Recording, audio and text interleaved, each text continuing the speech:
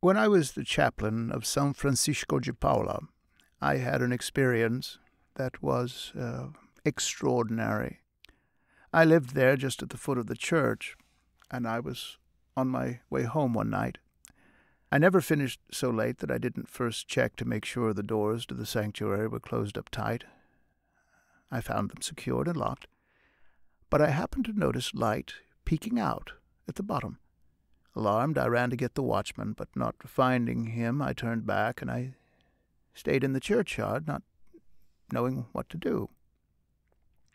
The light, without being all that intense, was too bright to be from thieves. Besides that, I noticed it was steady and even, not moving side to side as it would from candles or lanterns if people were stealing. Well, the mystery of it compelled me forward, and so I went home and found the keys to the sacristy. The sacristan had gone to stay the night in Niteroi. So I crossed myself, opened the door, and then went inside. The corridor was dark. I carried a lantern, and I walked very slowly, trying to step as softly as I could. The first and second doors that connected to the church were closed, but the same light was visible, and perhaps a bit brighter than on the street side. I continued walking until I found the third door open. I put the lantern in the corner with my handkerchief over the top so that no one could see it from the inside, and I got closer to get a glimpse of what it was. I soon stopped. It was only then, in fact, I realized that I had come entirely unarmed, and that I was going to run a big risk showing up in the church with no more weapon than my own 2 hands. Well, a few minutes went by. The light was exactly the same in the church, steady and even, and a milky color, not like candlelight. What disturbed me even more was that I heard voices, not whispered or confused, but regular, clear and easy in the manner of conversation. At first I couldn't understand what they were saying. In the middle of this, I was struck by an idea that gave me pause, because in those days corpses were entombed in churches. I imagined the conversation could be coming from the dead. I backed away, terrified. Only after some time was I able to move again, and I arrived a second time at the door, telling myself that an idea like that was nonsense. I would find the reality more chilling than a dialogue of the dead. So I put my faith in God, crossed myself once more, and moved ahead, sneaking closely along the wall until I finally entered. And then I saw something extraordinary. 2 or 3 saints on the other side, St. Joseph and St. Michael, to the right if you entered the church by the front door, had descended from their niches and were sitting on their altars. They weren't their usual dimensions, but man-size. They spoke toward the side I was on, where the altars of St. John the Baptist and St. Francis of Sales were, and I cannot describe what I felt. For some time, which I can't calculate, I stayed put, moving neither forward nor backward, covered in goose flesh, and trembling. No question about it, I was walking on the brink of madness, saved from falling into that abyss only by divine mercy. I can assure you I lost consciousness of myself and every other reality that was not that one, so unprecedented and beyond compare. Only this could explain the temerity with which, after a short time, I entered into the church, enough that I could see the opposite side, and I saw there the same thing. St. Francis of Sales and St. John descended from their niches, sitting on their altars and talking to the other saints.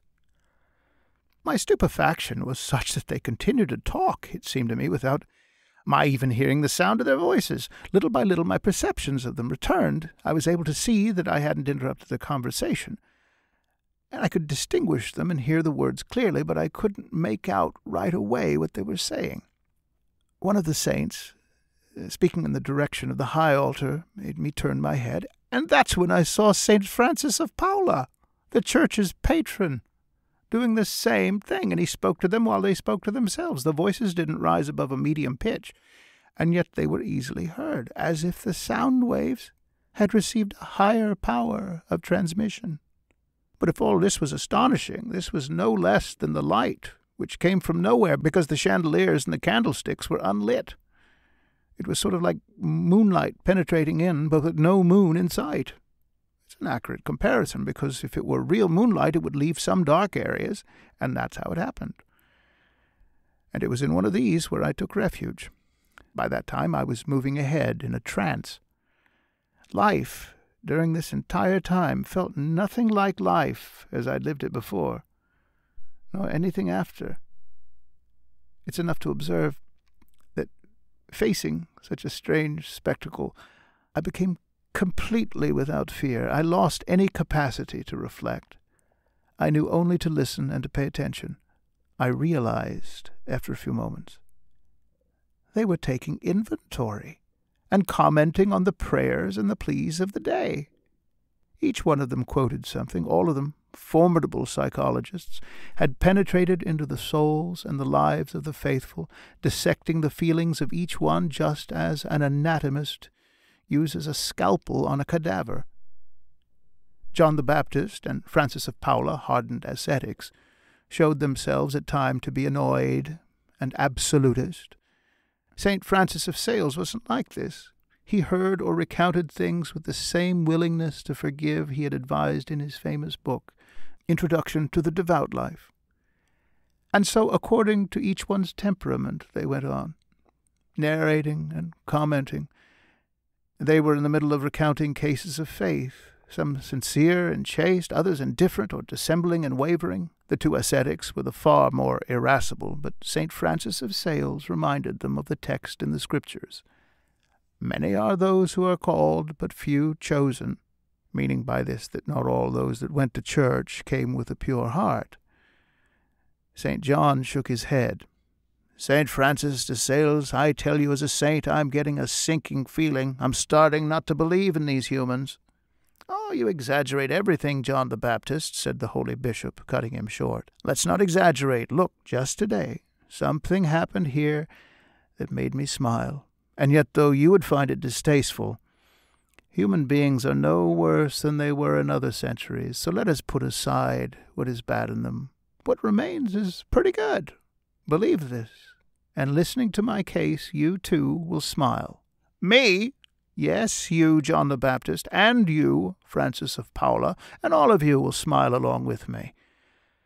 I'm happy to say I granted him his request. I've already interceded, and it was approved by the Lord. That very thing he came to ask me for, this person. What person? A person more interesting than your clerk, Joseph, than your shopkeeper, Michael. Maybe, interrupted St. Joseph. But there's nothing more interesting than the adulteress who came here today, prostrating herself at my feet. She came to ask me if I'd cleanse her heart of the leprosy of lust. She'd quarreled just yesterday with her lover, who abused her despicably, and she spent the whole night in tears. In the morning she decided to leave him, and she came here to find the strength necessary to escape the clutches of the devil. She started out praying well, sincerely, but little by little, her train of thought began to leave the track and return to her previous pleasures, and her words, traveling on a parallel track, lost steam. And already the prayer was lukewarm, then cold, then inconscient on her lips. Accustomed to prayer, went on praying, but her soul, which I observed from up here, was no longer in the church. It was with her lover. And finally she crossed herself, stood back up and left, without asking for a thing. My case is better. Better than this? Questioned St. Joseph, curious. Much better, responded Francis of Sales, and it's not sad like that poor soul wounded by worldly evil, which the grace of the Lord can always save. And why will he not save her lover too?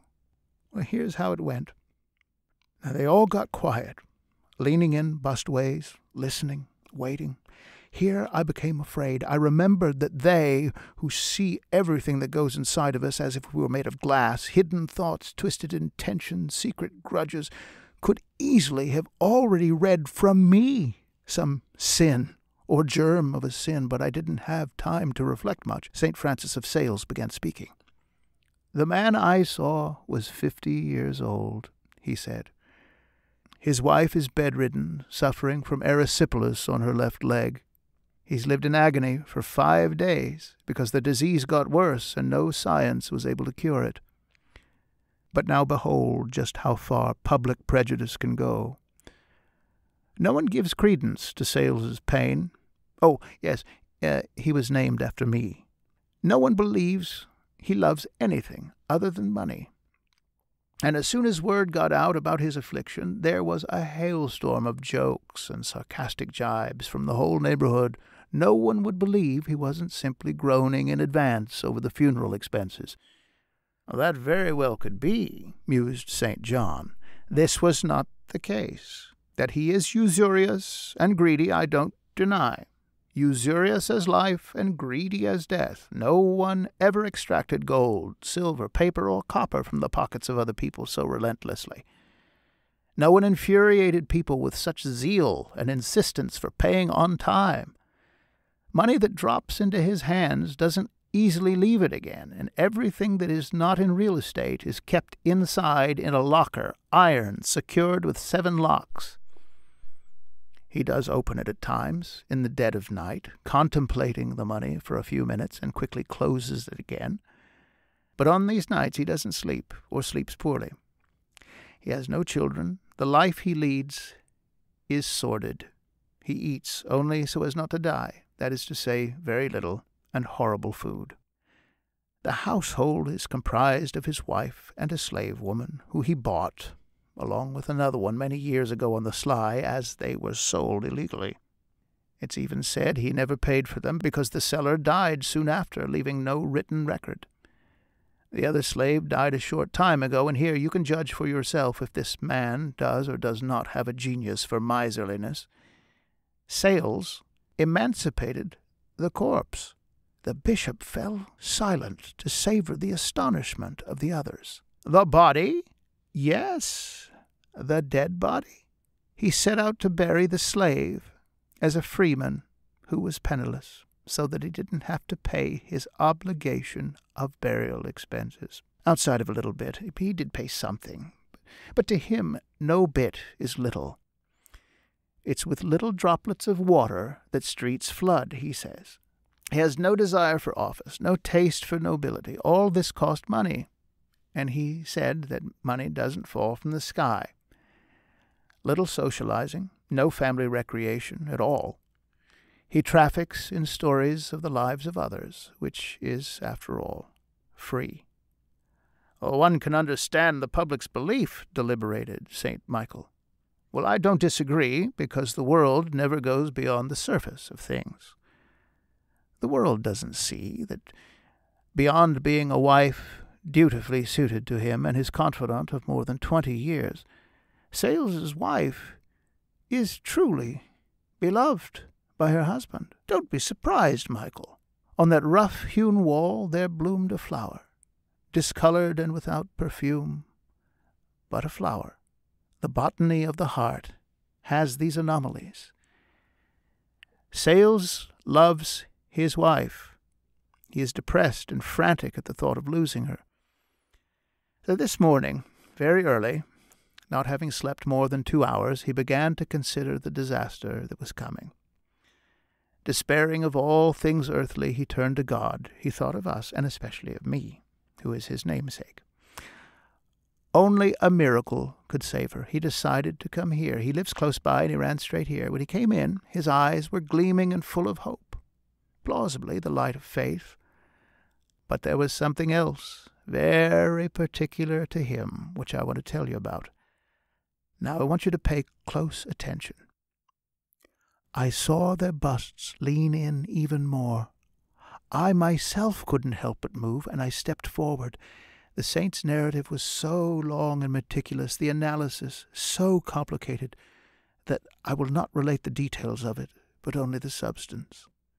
When he thought of coming to ask me to intercede for his wife's life, Sales had an idea that was apropos of a moneylender, that is, to make his vow to me, in the form of a leg made of wax. Now this wasn't the believer who was symbolizing by this thing a reminder of the blessing he was requesting. This was the moneylender, obligating the divine grace and expecting a profit.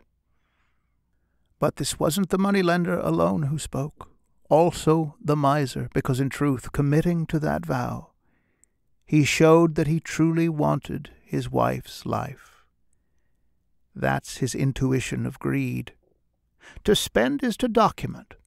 One will pay only for what one wants in the heart, his conscience told him, both out of the same dark mouth. You know that such thoughts are not formulated as others are. They are born from the womb of character, and they loiter in the dim recesses of consciousness. But I read everything as soon as he entered here, so excited, bright-eyed, and full of hope. I read it all, then waited for him to finish crossing himself and praying.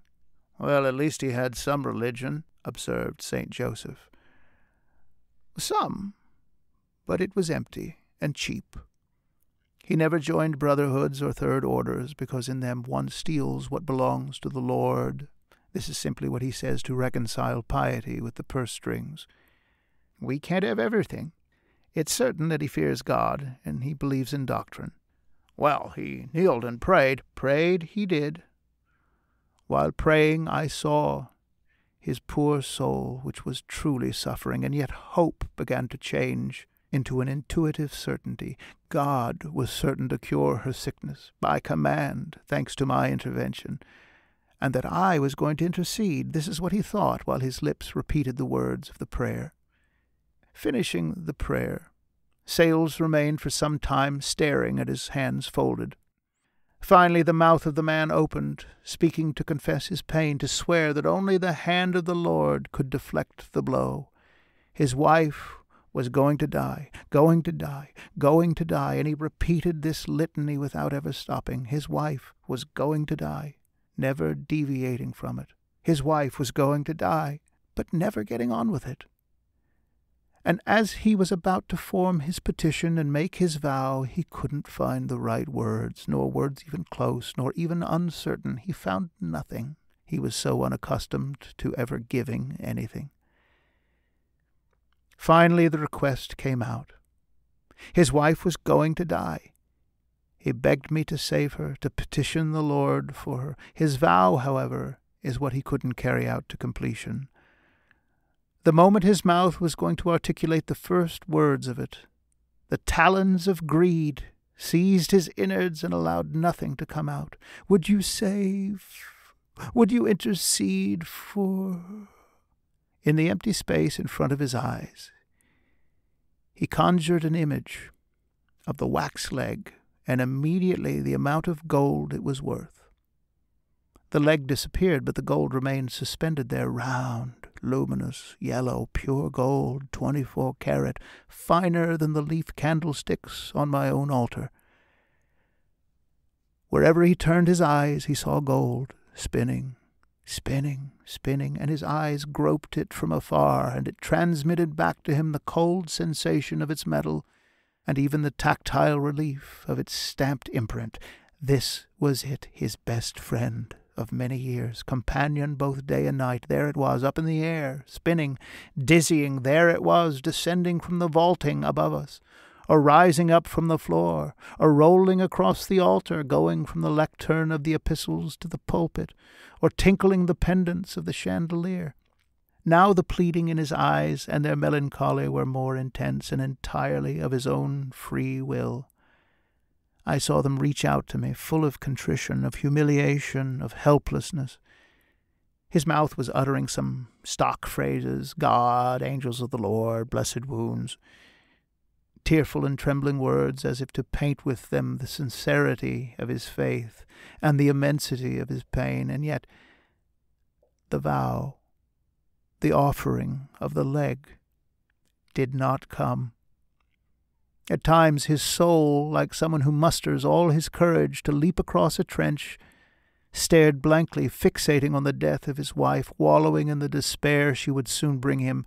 But then at the very edge of the trench, when he was going to make the leap, he retreated. The gold manifested again, and the vow stayed put there in the man's heart. Time was passing. The hallucination grew, because the gold, accelerating and multiplying the number of leaps, multiplied by itself, and there seemed an infinity of leaps, and the conflict was each time more tragic. Suddenly, the fear that his wife could be breathing her last froze the man's blood, and he wanted to hurry. She could be passing away. He asked if I would intercede for her, if I would save her. Now here the demon of greed suggested to him a novel transaction, a strategic shift, telling him that the value of prayer was exceptionally fine and much more excellent than earthly works.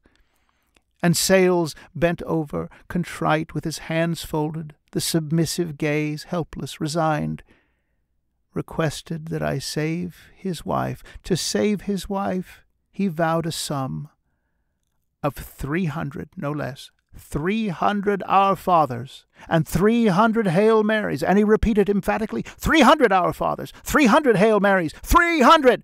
And it went up from there, reaching 500, 1,000 Our Fathers, and 1,000 Hail Marys, and he saw this sum in front of him, not spelled out in letters of the alphabet, but in numerals, as if they were more alive, more exact, the obligation greater, and also the greater seduction.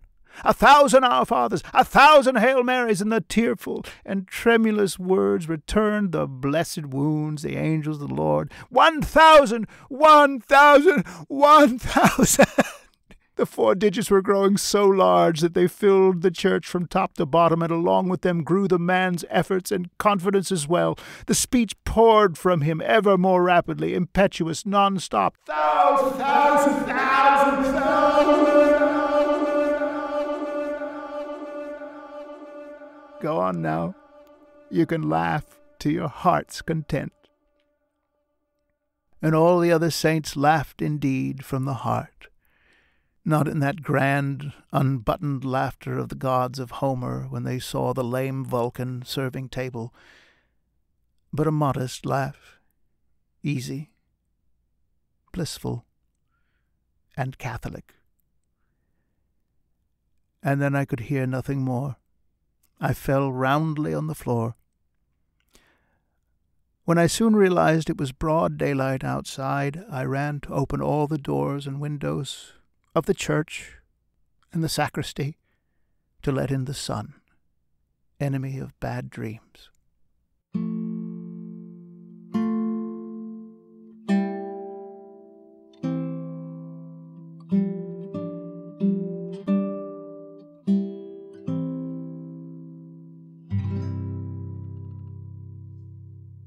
Among Saints by Machado de Assis, first published in 1896, translated from Portuguese for audio performance by Todd Conner, copyright 2020, with a few notes of music from Chiquinha Gonzaga's Santa, composed in 1903.